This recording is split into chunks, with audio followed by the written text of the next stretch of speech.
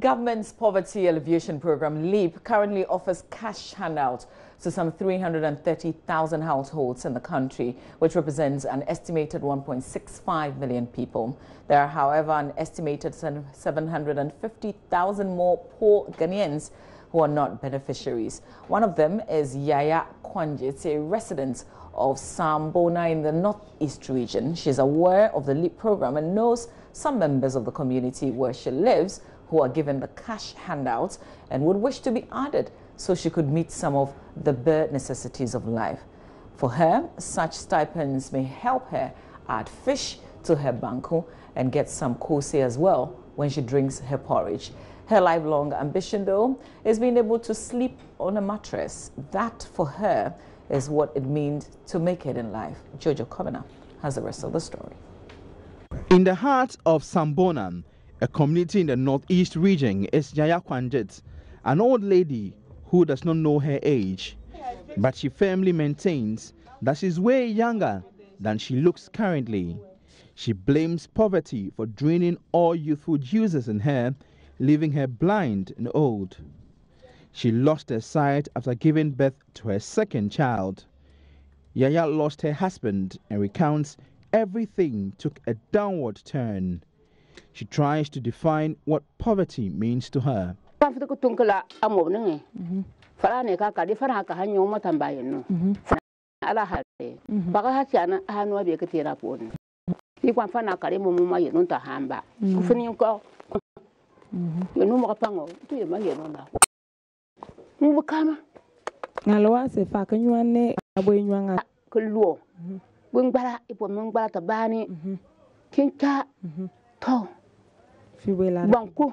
Poverty is when you depend on people for everything.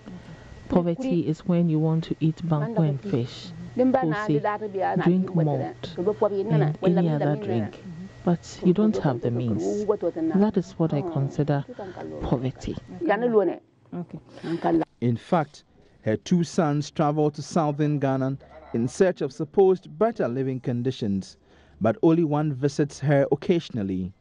Many times she is left to battle life alone. She cleans and does many domestic chores all by herself. The children in the community support by fetching water for her. She gropes for her stick, getting ready to prepare breakfast.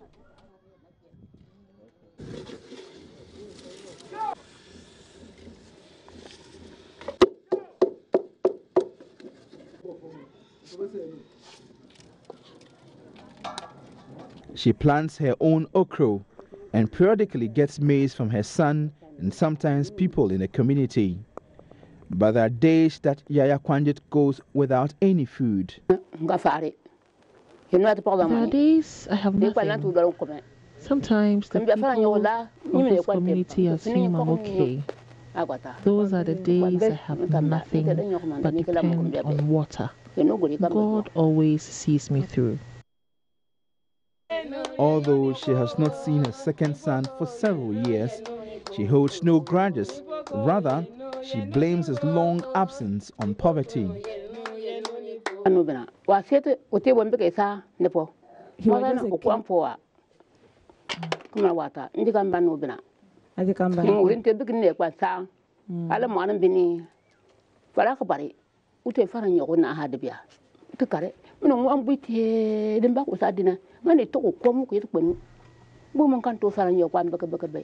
My son was very young when he left. This community is very poor. He had no choice but to leave. I learned he has a family down south, but he has never contacted me. I don't blame him. I know life is hard down south.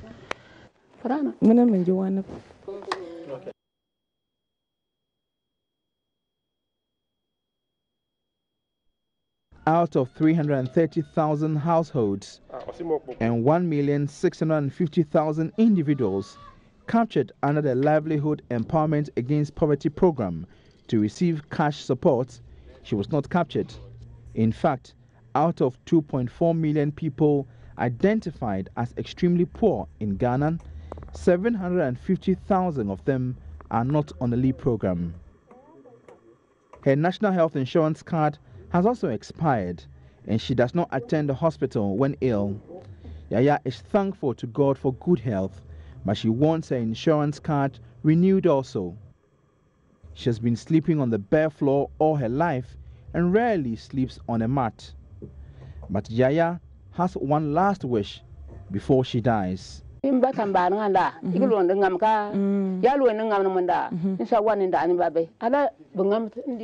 I die, I want to also sleep on a mattress. Now, I don't even have a mat. And the only thing I want is a mattress. To improve her life, the East Gonja district should strongly consider visiting her and capturing her on the LEAP program. She is grateful that the news team visited her and sends us off with a prayer.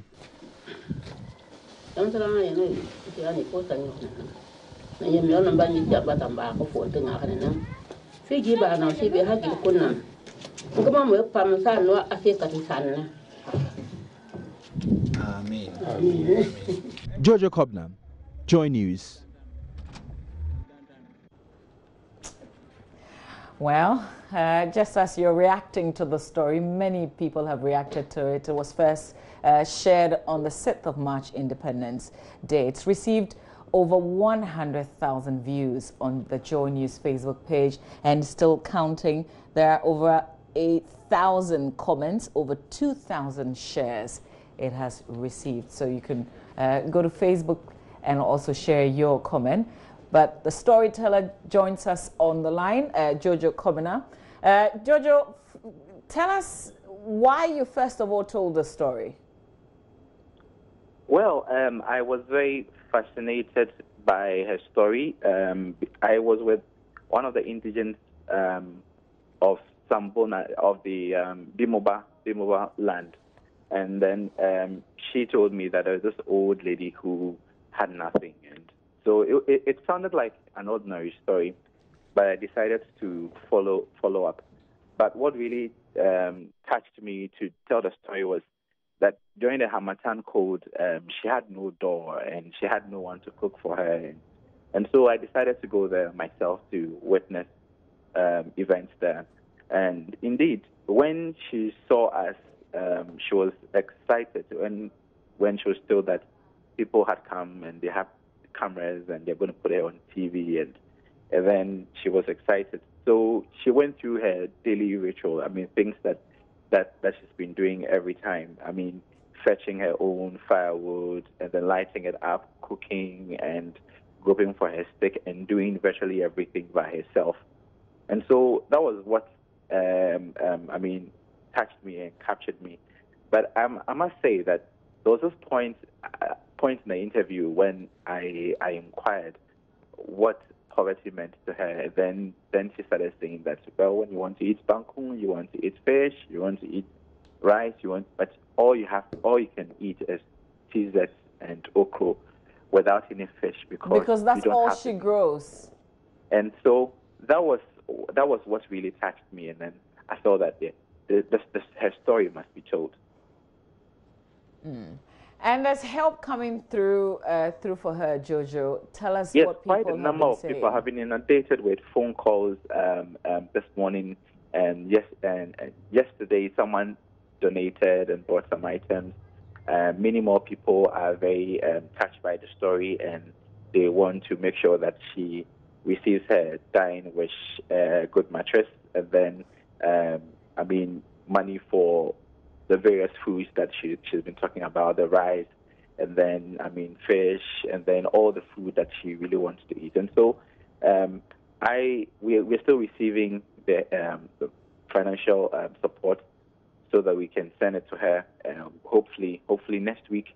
I plan on going there in 2 weeks' time, but the number of calls, I feel that she has to enjoy her wish before anything happens. And so I want to go there next week and then present the items to her and then tell her the good people what the good people of Ghana have done. Jojo, this is such an incredible story. She's an amazing person.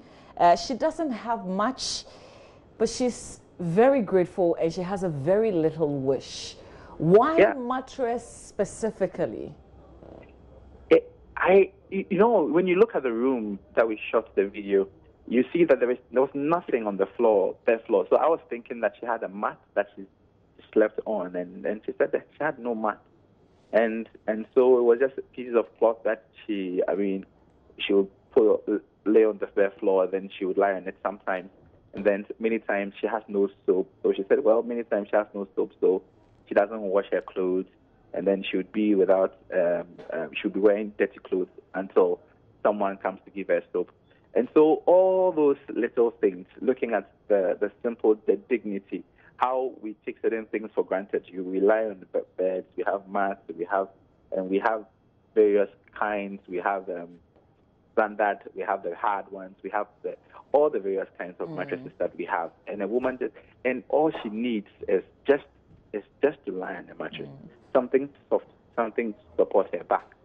And I felt that it's the bare necessity of life, and I was really touched, and that's the reason why I amplified her plight. Well, Jojo, thank you for sharing the story with us, which is receiving a lot of reactions.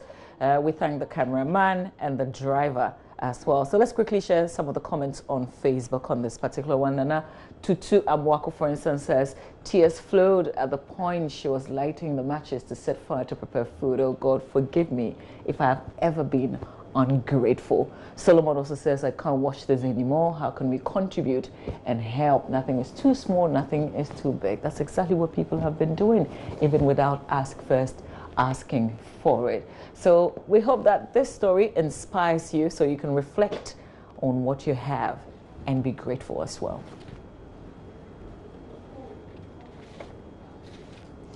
Well, stay with us. Darrell Kwao will bring us details of the story. The Bank of Ghana is extending the deadline for mobile money operators and fintechs to meet capital requirements. Business is up next.